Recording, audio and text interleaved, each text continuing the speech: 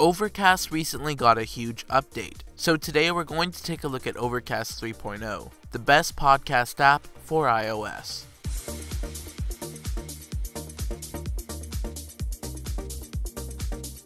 This is Overcast. It's available for all iOS devices, Apple Watch, and there's a web version. If you're looking for a Mac app, learn how to make one by clicking the card above.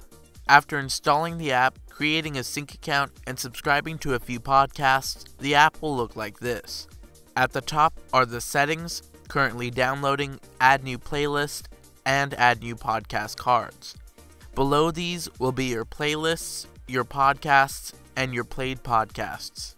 As you may have noticed, Overcast 3.0 introduced the card metaphor, much like Apple Music's Now Playing screen. Speaking of Now Playing, let's look at Overcast's player. To start a podcast, find a show and then add an episode. Tap the episode, tap play, then the player card will slide up from the bottom. Here the scrubber is at the top, the artwork is in the middle, and the main controls are at the bottom. The seek forward and back buttons are customizable within the settings. Swipe on the artwork to the left to reveal the chapters and notes, and swipe on the art to the right to access the effects. Here you can enable Smart Speed, which removes silences from what you're listening to. I've saved over 155 hours with this feature. Next, Voice Boost, which levels out the audio, and in the middle is the speed slider. Underneath these is the toggle for making the effects you set the preset for the podcast you're listening to. Finally, at the bottom, you can set a sleep timer. To collapse the player, swipe down with one finger anywhere or tap the chevron in the upper left-hand corner. After tapping on an episode, you can share it, recommend it by tapping the star, which we'll get to later, add it to a playlist, or the queue, or delete it. We've been doing all of this in the podcast screen. It has your downloaded episodes in the first tab, the entire feed of that podcast in the second tab, and the podcast-specific settings in the third tab. Here you can choose how many episodes of the show to keep if you frequently fall behind, so you don't end up with more podcasts than you can listen to. And you can choose if you want to receive notifications when the podcast releases new episodes.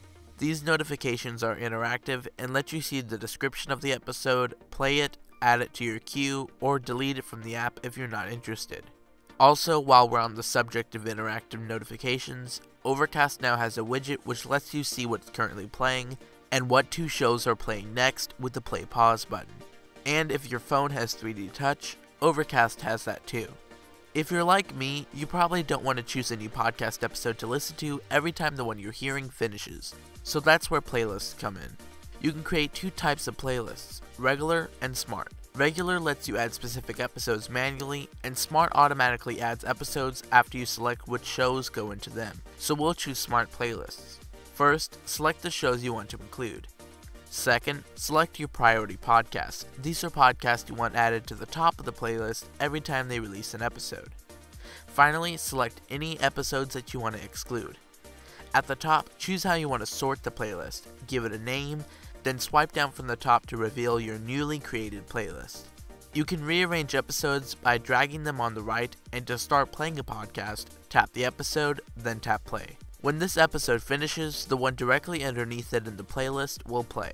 If you're looking for a new podcast to listen to, Overcast has you covered. Tap the plus icon in the upper right hand corner, and if you connected your Twitter account when you signed up, you'll see recommendations from people you follow on Twitter who also use Overcast. To recommend a podcast yourself, tap the star in a podcast episode's description.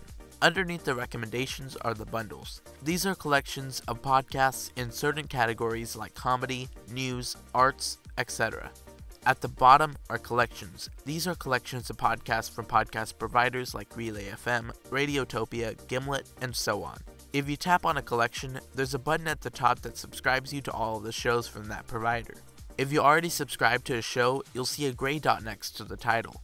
If a podcast you're looking for isn't in a bundle, you can also search for it as normal by scrolling to the top or just paste in the podcast's RSS feed. Overcast also has a dark mode, streaming features, CarPlay support, customizable sync buttons, file uploads for premium subscribers, and more. One feature I would like to see added is the ability to sort playlists by length. If you're looking for more info about Overcast 3.0, you can read the developer's blog post by clicking the link in the description.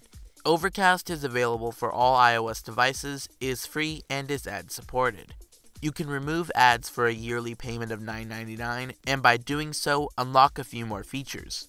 Links to download are in the description below, or tap the card above. Thanks for watching, and be sure to subscribe. To see more app videos, tap the card above or the link below, and you'll hear my voice next week on Friday. Thanks.